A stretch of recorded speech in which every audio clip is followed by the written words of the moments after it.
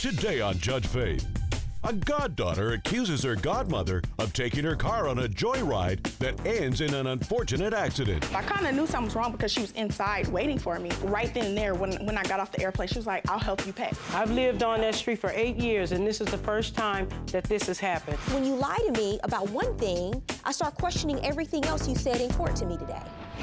Faith Jenkins. Her distinguished legal career began when she graduated first in her law school class. She quickly became a tough New York City prosecutor, and then a preeminent legal analyst on cable news. And now she's the judge in her own courtroom. Her cases are real, and her rulings are final. She is Judge Faith. Plaintiff Brandy Obiama says she trusted her godmother to take care of her car while she was away on a trip, but instead it was returned in worse condition. She's suing for damages to her car and an insurance deductible. Defendant May Crawford says she owes nothing because it's not her fault the car got hit while it was parked on a public street. All rise. Court is in session. The Honorable Judge Faith Jenkins presiding. Please be seated. Your Honor, the litigants have been sworn in. This is the case of Obiama versus Crawford. Thank you, Juan. Brandy Obiama. Correct. You are suing the defendant, May Crawford? Yes. For $1,550 for damages to your car and an insurance deductible? Yes. As a result of an accident you say she is responsible for? Correct. Okay, so why don't we start from the beginning? How do you know Miss Crawford? Actually, she's been a longtime friend. Basically, she's my godmother's actual aunt. We haven't seen each other probably in like 15 years just because she lives in Louisiana now and I lived in California. But I recently moved to Louisiana to go to school at LSU, so I go home like every summer. So when I went home, my roommates were already gone, and it was just easier also because, like I said, my roommates weren't there, so I wasn't going to be able to leave it at home. I kind of felt uncomfortable. The car? Yeah. What kind of car is it? It's a 2014 Toyota Corolla, and it was new, and I had just bought it like previously before I moved to Louisiana in 2014. So I really, wanted eyes on it more so than anything. So you were leaving for the entire summer? Just for 3 weeks. So from August 5th to the 25th. Okay, and so you called her up, and what was the conversation about your car and where it would be left? Basically, she actually showed me where it would be left. We made arrangements before for me to come and drop it off, but when I actually physically got there, she actually showed me where it would be at, and it was supposed to be off the street on the sidewalk because in New Orleans, like the streets are very small. So, yeah, it was like in her grass area in front of her house.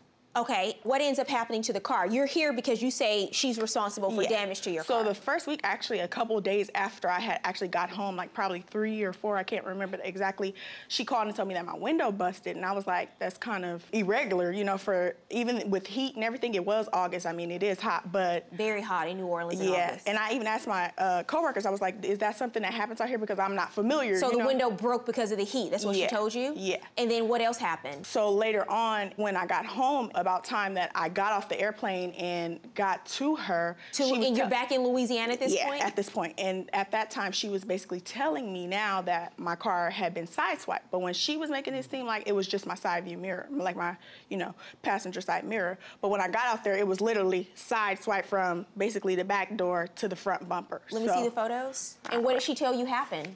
She basically said somebody sideswiped and... Okay, so this is the car prior to damage, right? Yes. Okay. And my thing about the side swiping... How did she tell you it happened, the side swipe happened? She said that it was on the opposite side of the road instead of being on her side of the street.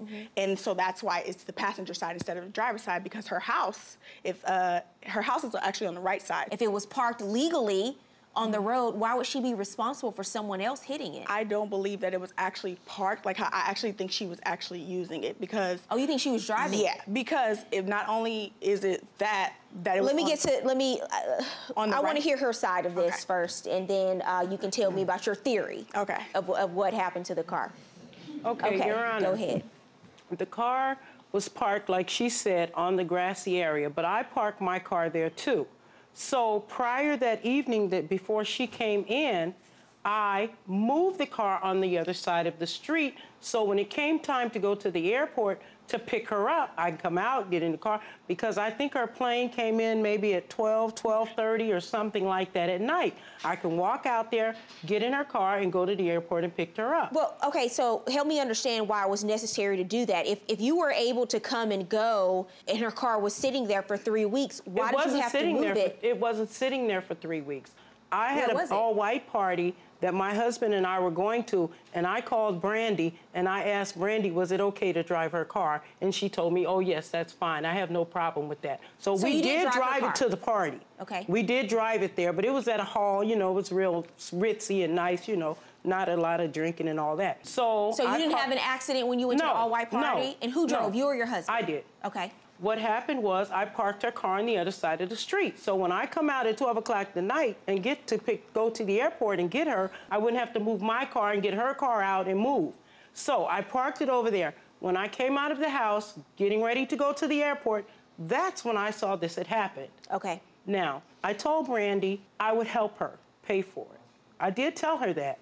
But my thing now is, number one, I don't have the money. Number two, why am I the only one here? Why is the city of New Orleans here? Because it was parked on the city street. You're not going to get money from the city of New Orleans. Let's just be realistic about that. That's why you're here. Yeah, but what happened to? But you know, I felt bad. I felt bad because she's a young girl. This was her first car, and I did feel bad about it. You know, so I did tell her that. But I'm like, I wasn't driving the car. It's not my, you know. It was parked, and it happens. These things Did you call happen. the police and make a police report, or I wanted anything? to call the police and make a police report. Brandy didn't have time to come back down because the car had to physically be there.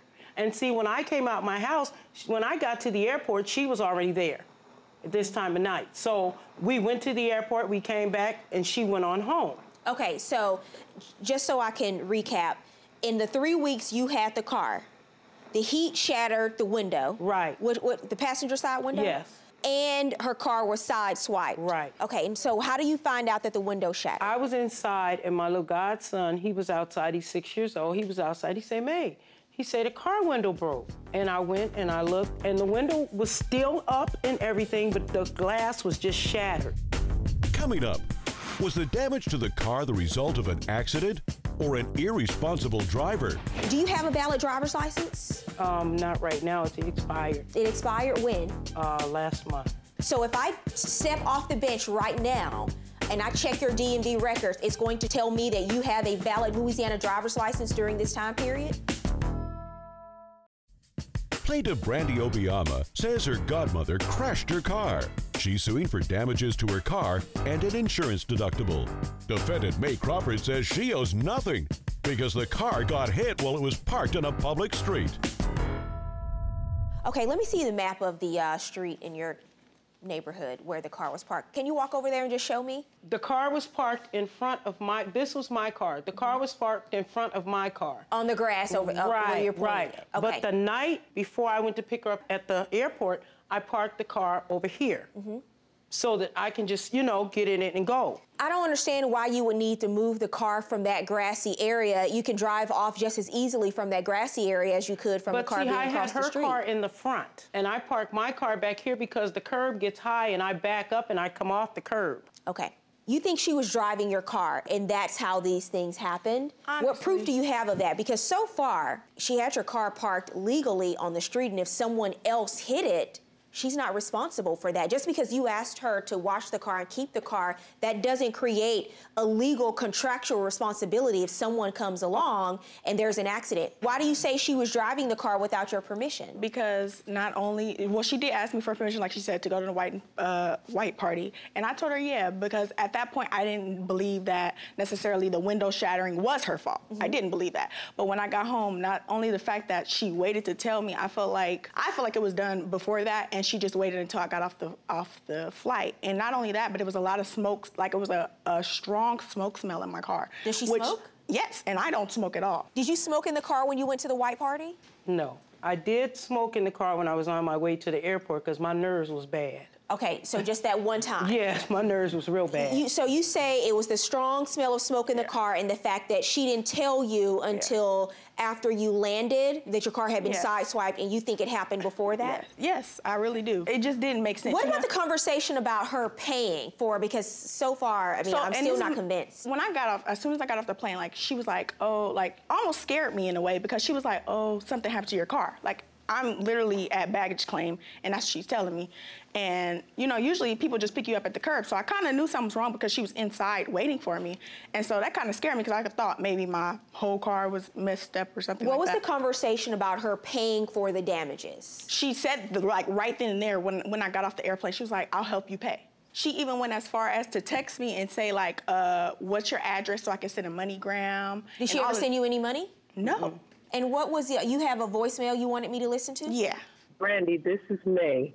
You can take me to civil court if you want. I don't have a job. I don't have anything. It's going to end up the same way. I can't pay you. I can't give you no $1,000. I don't have it. So it doesn't matter to me what you do. You can't get blood out of a turnip. Turnips don't have blood. I am a turnip. Excuse me, Judge. May I say something, please? Yes. Now, mind you, when this first happened, her brother was calling me, telling me that he had paid for it. I had to pay him. Well, that's not the point. The point is, whoever you have to pay, are you responsible for damaging the car? I don't feel And you like say listen, I understand you said you can't get blood from a turnip. You're a turnip. You're saying you don't have the money to pay, although you offered to pay. But now you're saying you're not responsible. Do you have a valid driver's license? Not right now. It's expired. It expired when? Last month. Last month? Mm-hmm. So you had a valid driver's license. Why did it expire? Why'd you let it expire? I haven't had time to go. So what do you have with you now? What kind of ID? Louisiana ID. May I see it, please?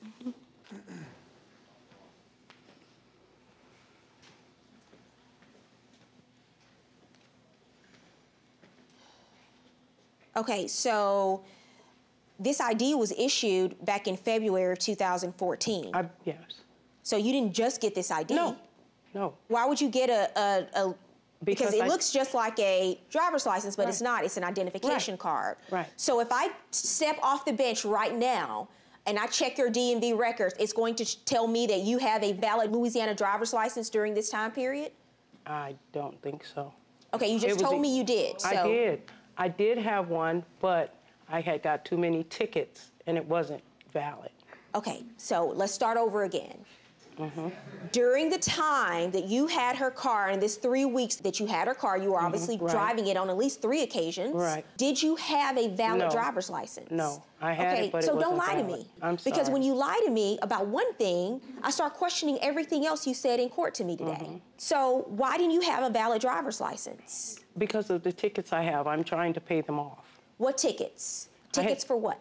3 speeding tickets. Speeding tickets. Yes. And then I got pulled over. When's the last time you had a valid driver's license? About 7 years ago.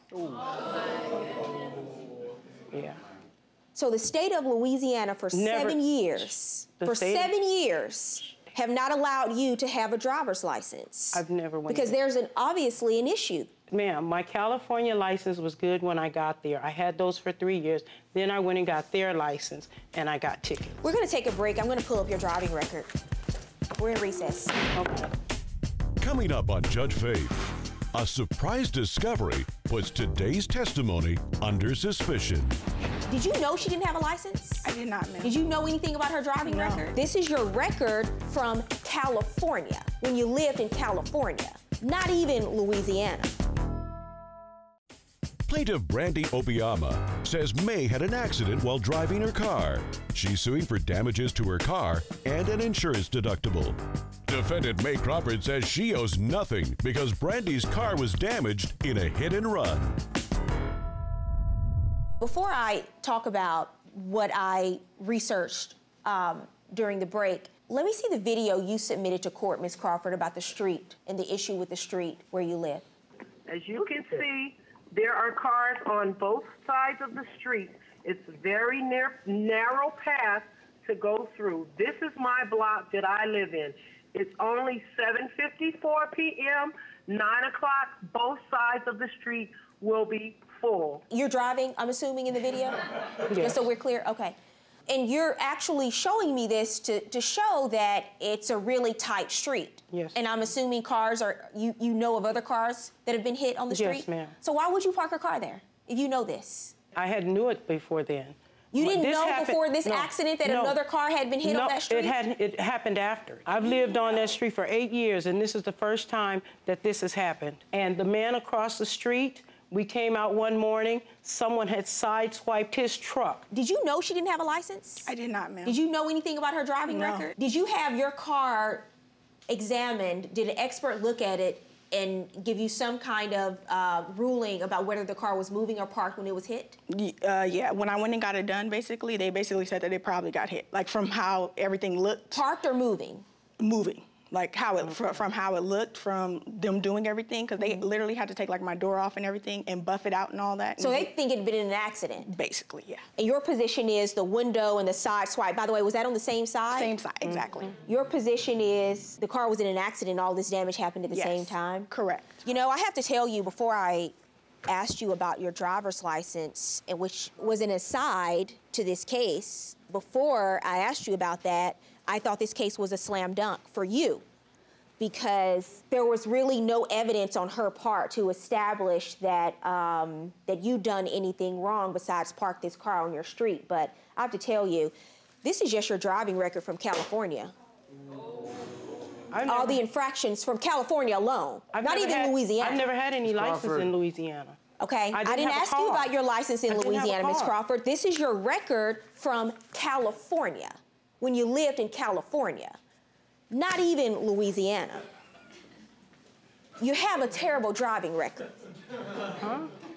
You know, you lost a lot of credibility with me because you started lying when I started asking you about having a driver's license. There's a reason why you don't. No, You don't obey traffic laws, clearly. Your Honor, and the this is reason why- absolutely incredible. I think you were driving this car. no. I think you were driving the car. I lived in Louisiana 10 years. I've had a car for the past 2.5 years. I haven't had a car. That's why And you I don't have a license. Don't you understand that's a problem? No, I didn't have. I was riding buses. I didn't need no license to ride buses. You drove her to the airport. I did. You drove back home. I did. You drove to the white party. I did. You drove back home. You picked Right. her up from the airport and Right. you drove. And now you want to tell me those are the only 5 times, though, that I've actually Yes, driven it in the is. last 2.5 years. No, her car. Because I just got a car. The man across the street gave me a car. Do you not understand that you're not supposed to be driving? It doesn't matter whose car you're driving. Coming up, Judge Faith rules. And now, Judge Faith rules. May I see the estimates for the damage to the car, please? Okay. I think the car was in an accident, and I do not believe that it was sideswiped on the street, which is why you probably were so readily volunteering to pay $1,000, because it's one thing for you to feel bad, if you're in an accident and you feel bad because you feel partially responsible, right? But it's another thing to offer to pay $1,000 if you feel that you've done absolutely nothing wrong. I felt you can be bad. nice and apologize and offer to help out, but you offered to pay $1,000. I felt bad because she's young and that was her first But you car. offered to pay, that's fine. You feel bad, I understand. But then you took it a step further. You yourself said you don't have a lot of money. You offered to pay $1,000, but you did nothing wrong. You offered to pay the $1,000 because you knew you've been in an accident in this car, and based on your driving record, no one's surprised. You're the only one in this courtroom today that's acting dumbfounded. On that, sure, yeah, you're right. Well, you said you can't get blood from a turnip, but you're gonna have to come up with some money from somewhere. $1,500 to $18 judgment from the plaintiff.